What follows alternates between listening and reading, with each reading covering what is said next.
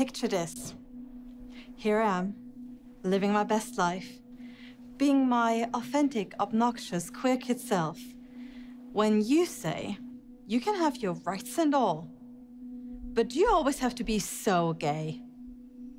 It's always protest this, History Month that. And what's with the whole, yes, queen, house down, boots, limp wrist, hair flick, creme de la creme, even that was a Drag Race reference.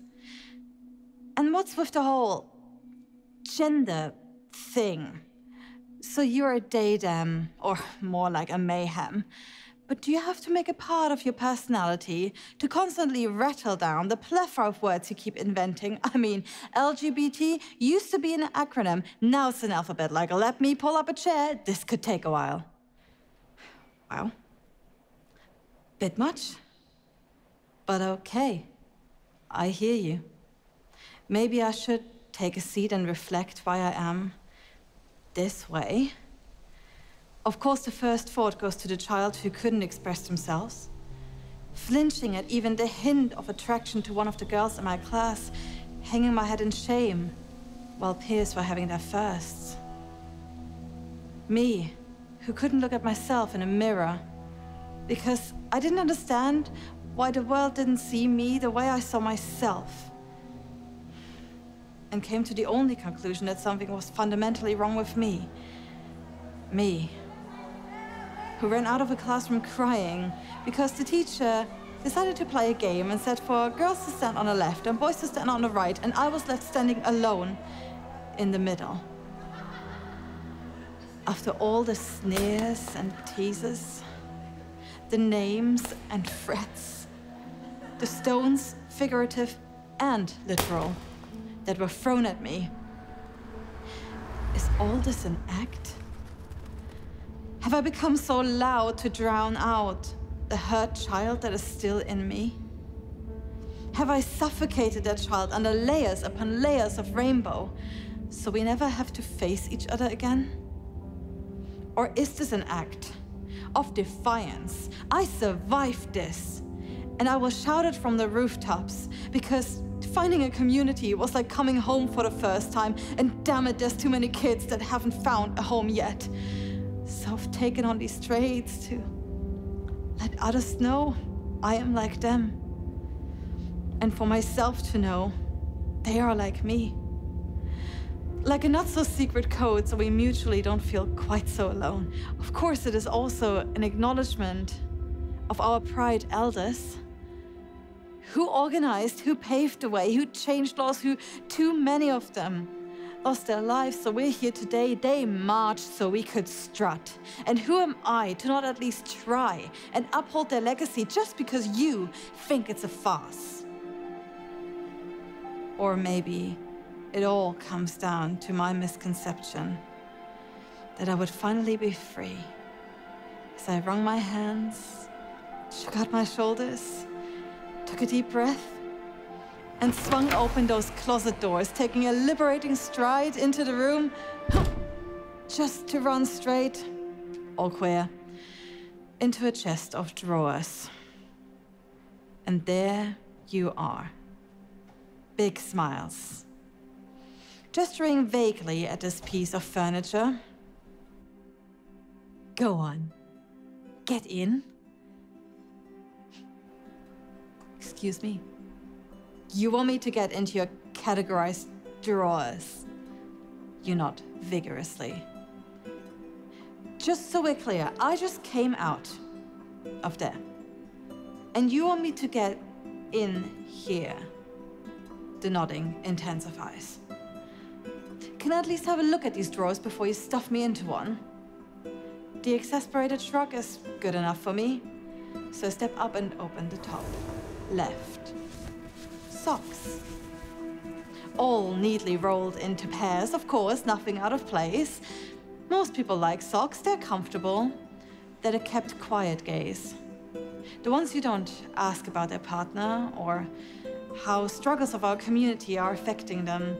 Folding away their loudness, you don't question your image of queerness as a thing reserved for white, cis, skinny, or androgynous-looking people. You don't have to face your personal bias or even address how your behavior may be contributing to their feeling of unsafety. But you can always pull them up and say, I'm not homophobic, I have a gay friend. Just like socks, they give you that warm feeling when you put them on your feet and barely remember they're there as you walk all over them. Got a bit heated. Better close this before anyone gets hurt. Top right. Huh. Bras. Oh, that's the bisexuals. And more recently, the asexuals and other people whose identities are constantly invalidated, yet just like bras, they're relevant to a lot of people. But for some reason, we've decided to hide them away and do our darndest to pretend they don't exist. But what if, just for fun, I took the straw and dumped it in the... Look at them. Out in the world. Ooh. Middle drawer. Now that's some nice shirts. What is that, satin? So stylish. Like your gay best friend. You know, the one you don't have to treat like a human, more like an accessory or personal shopping assistant at best. But let me take this lovely shirt and crumple it up and toss it over my shoulder. For the queer people who don't care about fashion. And let's take this lovely stack of silk shirts and gently place it on top of the dresser. For the gay and bi men who love fashion and makeup and hairstyling.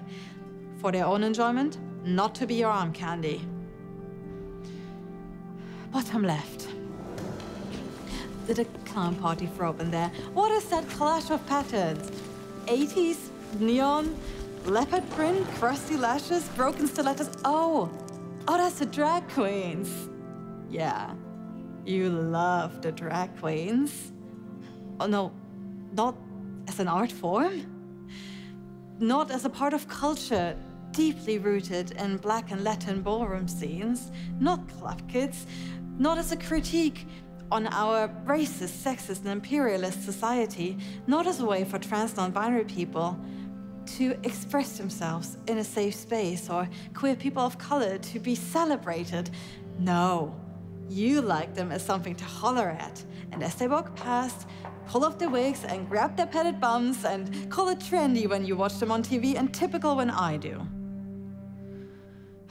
Last one. Bottom right. Oh, I didn't need to see that. Can you maybe hide your magazines a bit better? Can I just point out, though, that they all show women together? Yeah, isn't it funny how a kiss between two men can get a publication cancelled, while a kiss between two women can drive up the ratings because one of them gets demonized while the other gets fetishized? On behalf of all queer women, allow me to. Well, that was an experience. Where do I go? You sigh so hard it shakes your entire body. And roll your eyes so far back into your head that they circle the room and tap me on my shoulder. So turn and see the laundry basket. As I stroll over, I see your anxious gaze flickering between the bisexual bras and the crumpled up gay best friend in the corner. I open the lid. A stained barista uniform? Leggings with holes in them? Sweaty gym socks? Some old knickers? That's me? Oh, right. The misfit. Ting close. You know, labels can be really useful to help us define our identities. They're not for you to push on us. I got claustrophobic in the closet and you want to fit me into an even smaller space? Bending and twisting my limbs until they break for your convenience? I'll tell you a secret. Your lovely drawers, they belong in here too. We are all that pebble in your shoe that tore a hole in your favorite socks and gave you a blister. We are all that bra strap that keeps poking out during a big business meeting. until you realize it's not hurting anyone.